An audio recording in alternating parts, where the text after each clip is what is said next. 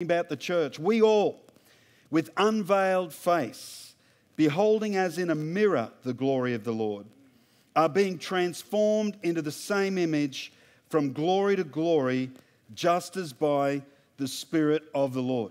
What Paul's talking about is you as the church and God's people, and by this stage of the Bible story, Jesus is gone off earth back into heaven, and Paul is saying, if you've caught a glimpse of Jesus, even an obscure glimpse, when he says beholding in a mirror, he was talking about the mirrors of the day, which were literally just polished metal, generally brass, and they would polish brass up as far as polished as they could get it, and generally they weren't flat and straight sheets, they were bent and wrinkly things that had been hammered out, and they would polish them and they would look, and so you would get a bit of an image, you could sort of see yourself.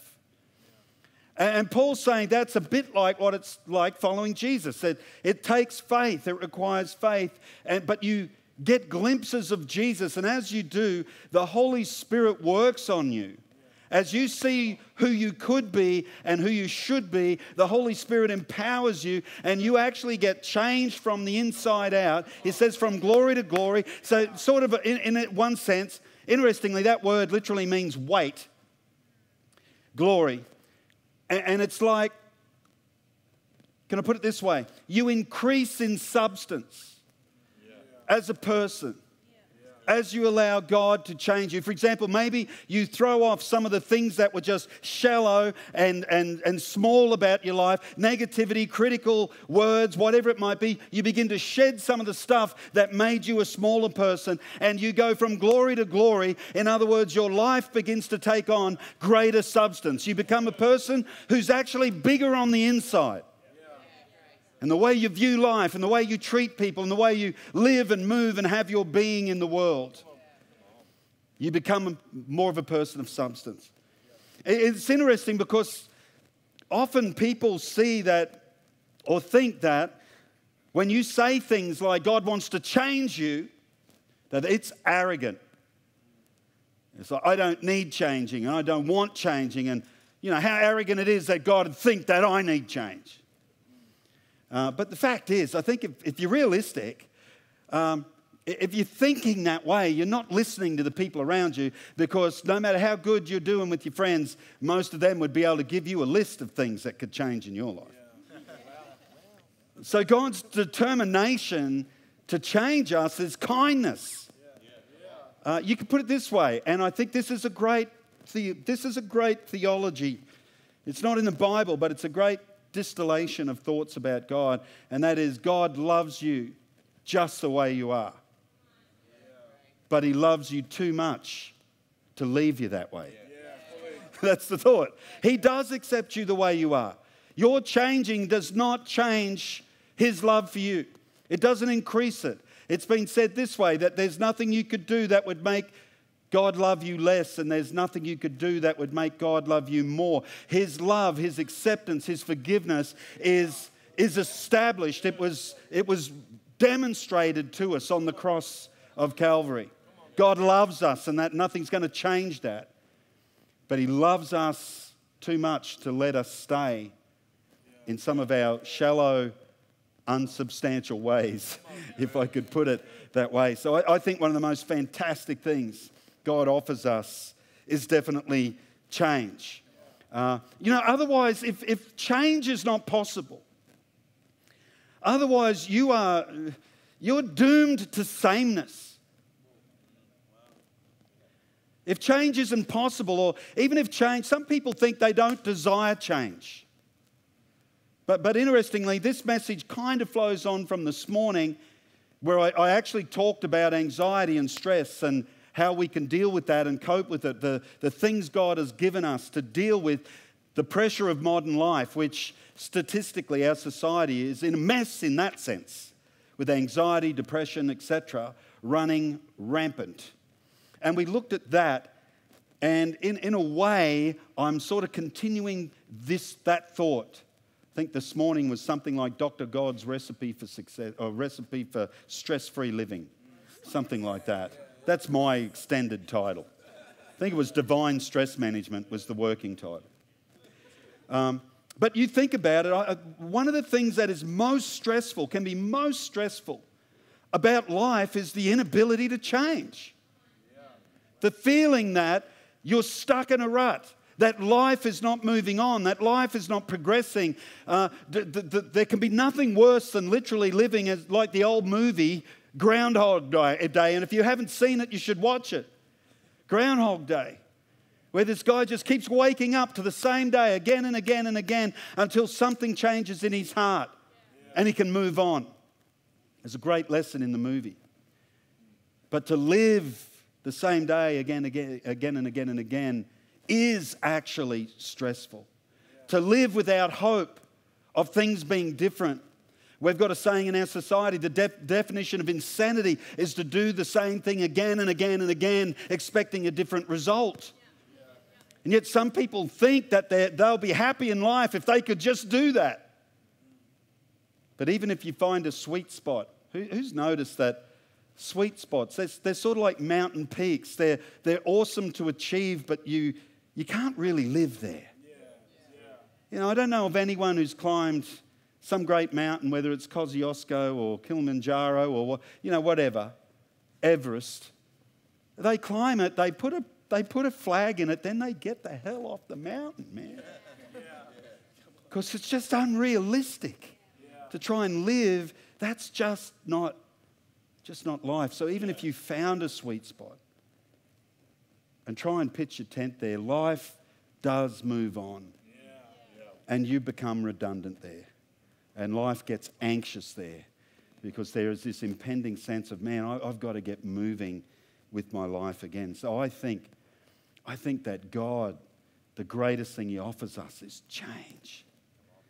The ability to change, the power to change. That's one of the things I love about it. The Apostle Paul, again, he says something in Philippians chapter 4, verse 13, and he makes this statement, I can do all things through Christ who strengthens me. And that's a scripture that gets stuck on calendars with athletes, that are like reaching up with a basketball or they're doing some amazing athletic feat. But actually what Paul's talking about is he can cope in every situation and move his life forward, no matter whether he's in lack or whether he's in abundance, whether life seems good or life is tough. He's always able to face it and move his life forward no matter what. So you've been promised the power to change. And I think one of the best things about it is all it takes is surrender. I can't give you a formula for change tonight in one sense. And I wouldn't want to. I wouldn't want to make it complicated. I'd have to say you only need to do one thing for your life to change, for God to do something on the inside of you where you move from being a lightweight to someone of substance. The only thing you really need to do is give God permission to change you. That's it. You just need to surrender. You just need to give up holding and clinging white knuckle to your own life and your own dumb opinions. And I put myself in that category. But if you surrender and you allow God to bring change, your life will never be the same. And what Paul describes is not a moment of perfection. It's not, we've been changed, full stop. From glory to glory describes a process. It describes a journey. And you might, and I've got the feeling, maybe you're even here tonight and you feel a bit stuck. Like there was a time where that was happening, but I seem to be stuck. Well, tonight I hope you kick-start it again. I'm going to encourage you to give God to kick-start your change, to kick-start your growth again, and to get moving. Maybe you're moving really well, then I hope you see yourself in this message as well. So I want to speak to you about the gift of change. The gift of change. Turn to the person next to you and say, change is a gift, man. Man. You've got to put man on the end of it. Or woman.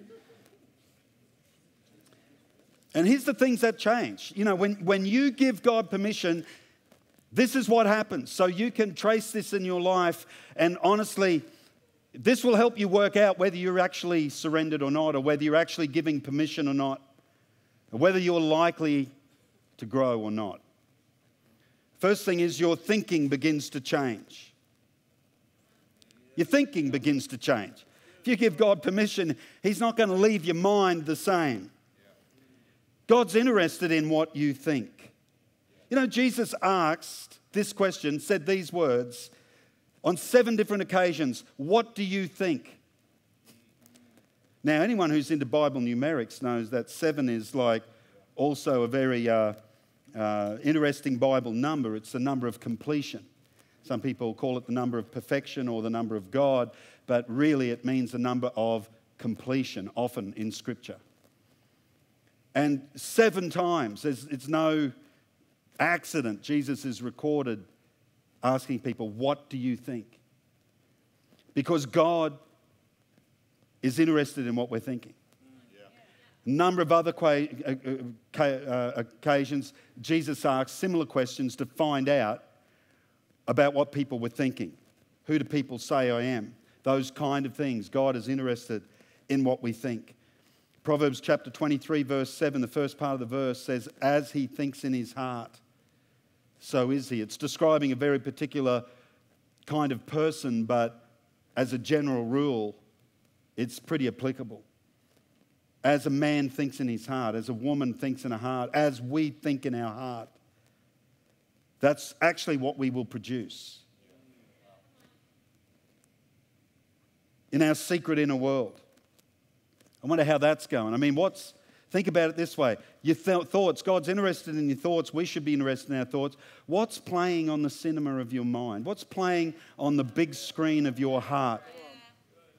Because we've all got one. Sometimes, you know, we probably would be horrified to think that anyone else could know what plays on the big screen of our heart. But our thinking has to change. God wants it to change. Philippians chapter 4, verse 8, and I shared this morning, this verse. Paul's encouraging people after they deal with their anxiety to focus not on their anxieties, but to focus on good things. And he says, whatever is true, whatever is noble, whatever is right, whatever is pure, whatever is lovely, whatever is admirable, if anything is excellent or praiseworthy, think about such things. And you know, that's not always easy. It's not always easy to think clean in a dirty world. And God knows that. But interestingly, again, another passage I want to bring up from this morning, only because I think I had so much feedback from this morning, it was really helpful for people. And that was a passage in 2 Corinthians. Again, it's the Apostle Paul talking, chapter 10, verses 4 and 5. And he says something to this effect, for the weapons of our warfare are not carnal, but they're mighty in God and effective to pull down strongholds. Casting down vain imaginations and every high thought that exalts itself against the knowledge of Christ, bringing every thought into the captivity of Christ. It's a mouthful of scripture, but here's the thing it's saying. It's saying that God gives you power to control what runs through your head. And often we argue that point. We rationalize or we justify our stand. We say, I can't help what I'm thinking. Well, maybe before you had the Holy Spirit in you, you couldn't. But now you can. Now you have a choice that when you actually stop to think about what you're thinking about, which is often our biggest problem, we don't do enough of that. When you realize that your thoughts are taking you somewhere that you don't want to go. And people say things like, oh, but I can't help it, I just feel this way. Well, most feelings are the result of a thought process. And if you can capture your thinking, you can change the way you feel. And you're given the power to do it. As a matter of fact, Paul calls this warfare. And funnily enough, you know, Christians for the last few decades tend to think, whenever they hear that, they think demons. But there's no demons in this passage. This whole passage on spiritual warfare, one of only 2 in the New Testament, directly relating to the subject. And Paul says the devil is between your ears. He's not floating around up there somewhere. It's what's going on up here.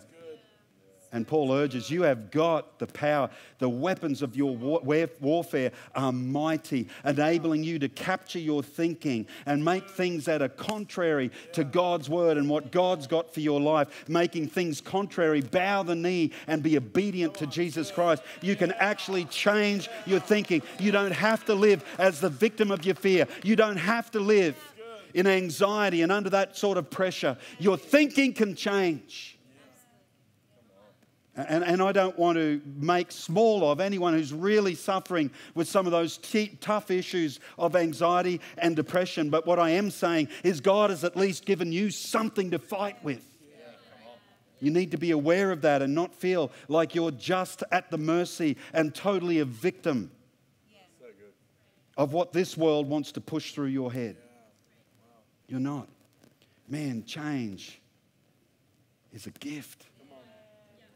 If you can change what you're thinking up here, it's a gift. God's not arrogant, saying we need to change. God is loving, saying, man, don't let that small stuff keep you a lightweight. Capture your thinking. Let Christ reign in your thoughts. It's like a king, reign, not reign. Let Christ be boss. Surrender to him and you will change. You'll change. Second thing that changes, and you know that you've given God permission, is when your words begin to change. When your words begin to change. Proverbs chapter 18 verse 21 says the tongue has the power of life and death, and those who love it will eat its fruit, interestingly enough. So our confession, what we say, is critical. As a matter of fact, it's been put this way. I'm not sure where I got this quote. I've tried to capture the essence of the quote, but I've heard it a number of times. I probably need to nail it down. You cannot consistently speak one way while you live another. You cannot consistently speak one way and live another. But you will always fall back to the pattern of your words. And Jesus said this so clearly when he says that out of the heart, the mouth speaks. So you can try and act one way all you like, and you can fool the crowd most of the time. But your mouth is fooling no one. And wherever your words are going, your life is sure to follow. Those who love it shall eat of its fruit. In other words, today's confession, or what's coming out of your mouth today, is tomorrow's feast. You will be eating the fruit of your words tomorrow.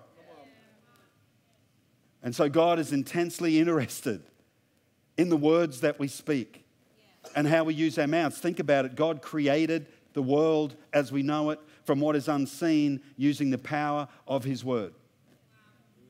We are made in his image, in that same creative, prophetic image. And often we're prophesying over our own life without even understanding what we're doing. But man, when you understand that, and you understand that that's why God wants your words to change from negativity and from cynicism or criticism or sarcasm or gossip or slander or even just plain old filthy language, Ephesians 4:29, simply because it doesn't build anyone up. The F-bomb never made anyone feel better. Change your words, capture your words, because they're a reflection of your heart. And maybe at some point, we've all done this, you've said something that you really regret. Come on, who's ever said something you really regret? And maybe to the point where it's like you just wish you could get it back. But it's too late, man. It's like a bird. It has flown away, and everyone knows. And I tell you, our digital signature in that area is every bit as powerful. Our digital, what we do with pixels is every bit as important as what we do with our tongue. Because everything from a low-end first world rant on Facebook. Have you ever read them and you just want to slap someone? I tell you what, go to Sri Lanka, you want to slap someone when you get back for some of the things you read. From that right through to just comments that destroy people, that are literally, bullying via the computer screen or the phone screen. They're things that have to change. God doesn't want you to be a lightweight. He doesn't want you to live in the realm of pettiness. He doesn't want you to live in the realm of cheap point scoring at someone else's expense. He wants you to be a more substantial person than that. He wants you to be changed from glory to glory, weight upon weight on your life, where you're just people around you know they're a bigger person than that. If someone even accused you of something like that, your friends around you, instead of going, yeah, no, that'd be right, they would defend you because they'd know, we know them, they're not a lightweight like that. They would not speak that way. Man, change is a gift. It's a gift. God loves us too much to leave us the way that we are. And then, of course, your actions begin to change. Your thoughts, your words, your actions begin to change. I love what James says. James chapter 2, verse 18, last part of the verse, he says, I will show you my faith by what I do. I'll show you my faith by what I do. Authentic manifestations of change. James was so confident that he'd given Jesus to bring change to his life that he, at a point, writing to the church, says, forget what I'm writing about. Just watch me go. If you're not picking up what I'm putting down, just watch me live. Paul said something very similar. Imitate me. He could say to the church, imitate me. I'm confident you can imitate me because I imitate Christ. I'm just not talking about it. I'm not just saying I think this way. I'm living it in such a way among you that you can see that my faith is actually tangible. It's made a difference in my life. Romans chapter 7, verse 15. There's a contrast to that. Paul, funnily enough, he says, I do not understand what I do. For what I want to do, I do not do. But what I hate, I do. I love the reality of Bible characters. Because you could be sitting here right now going, man, Chris, this is not discouraging me because I haven't changed. And even Paul felt that pressure. Man, I thought I would be a different person. I thought I'd be in a different place. And it's okay to feel that way. It's just not okay to pitch your tent there. And say, well, I've just found my safe spot and I'm staying here because life will pass you by, anxiety will rise, and you will not be happy without change. Change. James said, I'll show you by my life. Have you ever wanted to, and I guess Jesus even talks about this, but have you ever wanted to chop some part of you off for the trouble it brought you? Jesus talked about this. I don't think for a moment, even though he said you should pluck your eye out, you should cut your hand off, I don't think he was talking about self-mutilation. I think he was talking about our need for the awareness of change. Man, if your habits are leading you into a dark place, cut it off. Change it. Stop exercising that and start exercising something different. And change is a gift. Change is a gift. If your thinking is changing, your speaking is changing, so should your actions. So here's some questions for us just in closing. And maybe the biggest question I could ask, the first one. Are you giving God permission to change you?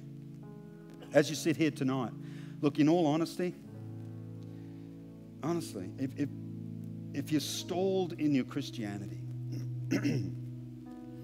you're not going anywhere and you don't want to.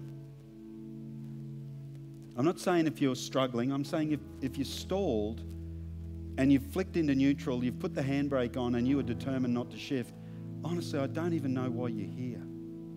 Love you to bits, and so does God.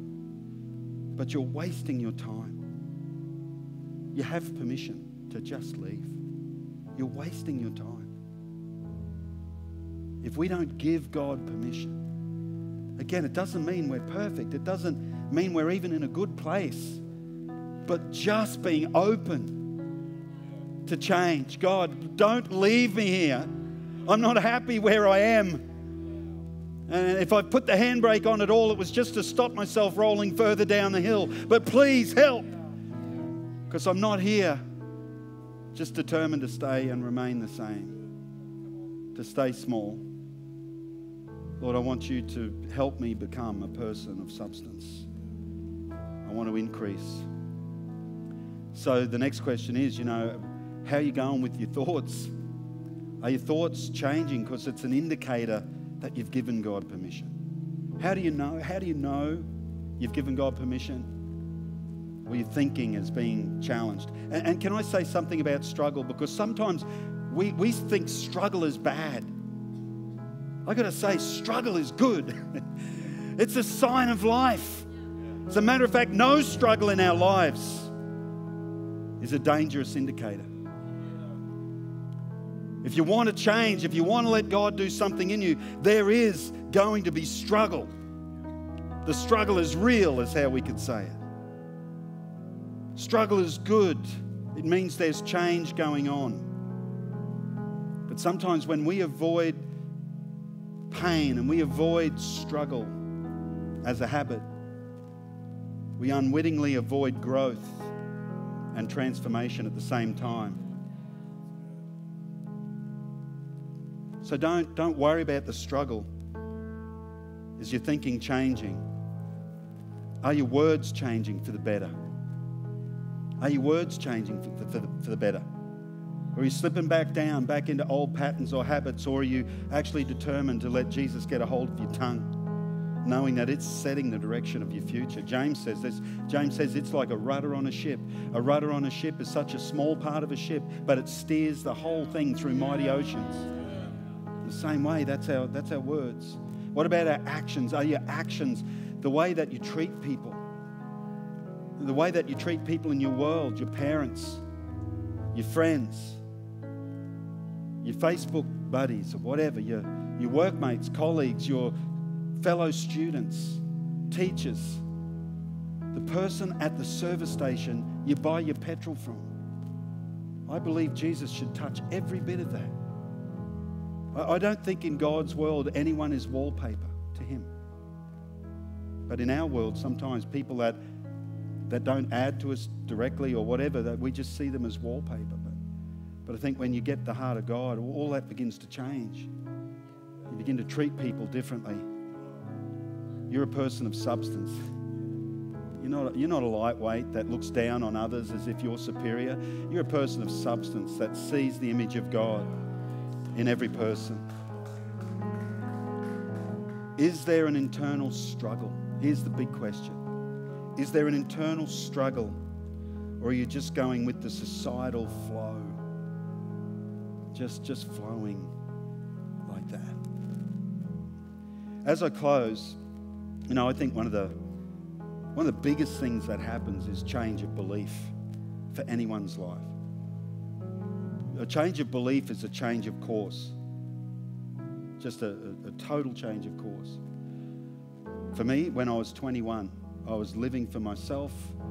In all honesty, I had everything that most of my mates wanted. I had the cool car and the girl and all that stuff. And yet, looking back, I was such a lightweight. Wrapped up in my own self-image, desperately needing approval. I was such a lightweight. Talking and big mouth and all the stuff. Such a lightweight. But at 21 years of age, I gave God permission to bring change to my life. And I am so happy I did. And maybe you're here tonight and you've never got to that point, but you just recognize, boy, I need change. I think a lot of us here tonight recognize that. I guess I'm speaking specifically, just first up, if you've never let God bring change to your life, I want to give you an opportunity at the end of this service, just in a few minutes' time. I want to give you opportunity to give God permission to bring change to your life. He loves you. He's on your side. He wants what's best for you. He wants to bring change and grow you, cause your life to gain weight in that sense of substance. That's his desire for each one of us. And I want to give you the opportunity to change belief. And maybe you would say, well, I haven't really been believing, but tonight I'm ready to put my faith, my trust. I'm ready to believe in Jesus Christ. That is the beginning. That's when you light the wick of change. That's when you light the fuse, and change is gonna happen at that point. And I want to give you the opportunity. For many of the rest of us, we just know this has been a God moment where we've seen our life as potentially stalled or maybe even rolling backward. And you just, right now, you've got a fresh commitment, a fresh desire to grow, to increase, to allow God to increase the substance of your own heart. And I really want to pray for you too. So could we all stand together? If we could all stand, and maybe if you're in that last group I just spoke about, and it's just like, man, I know God and the power of the Holy Spirit. I know that God is speaking to me, whether it's words, actions, thoughts, or just anything that to you is very real at the moment. And I'm just going to encourage you just to reach out to God right where you are. Why don't you shoot a hand up to heaven, and I just want to pray for us as we close the service. Thank you, Father. Come on, if that's you, just shoot your hand up. Father, I just thank you for people that are willing to say, God, help me change. Whatever I need to change, whatever I need to adjust tonight, I'm giving you permission. I'm giving you a fresh opportunity, a fresh go at my life, Lord. Just change me, touch me, help me to change. Help me to surrender my thinking to you. Help me to surrender my actions to you. Help me to surrender my words, my tongue, to allow you to change me. We just yield ourselves to you afresh, Lord.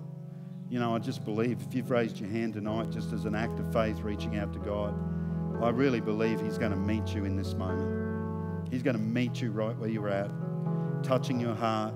Let the power of the Holy Spirit touch hearts, Father. Tonight, meet with people that are so open to you, responding to your word right now. In Jesus' name, touch them, Father, I pray.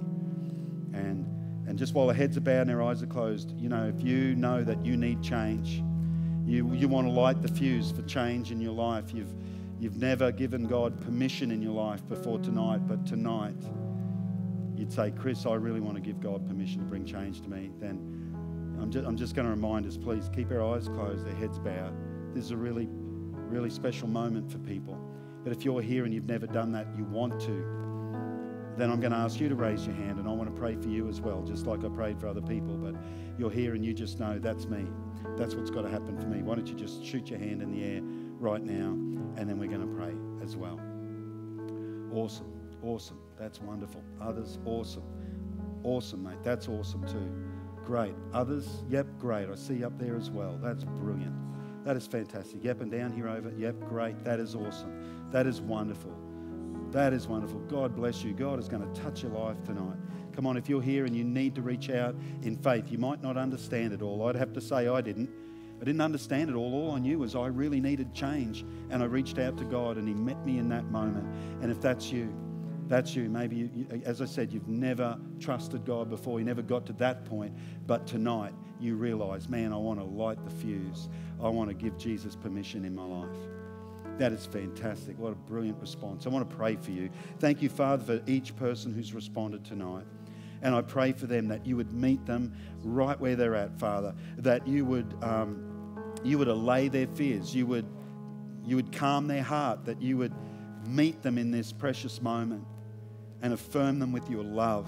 Affirm them with your acceptance. Affirm them with forgiveness that can only come from heaven. In Jesus' name, let them experience your goodness. In the name of Jesus. Amen. Why don't we just give it up for people who've taken that step towards Jesus tonight. We're going to pray this prayer together. Let's pray it together. And if you responded for the first time, make it your own. Dear Jesus, I believe in you. Thank you for forgiving me. Come into my life and I will follow you. Amen. Amen. So let's go out of here. Let's go out of here determined to let Jesus make us bigger people. Amen? Awesome. Thanks, James. Come and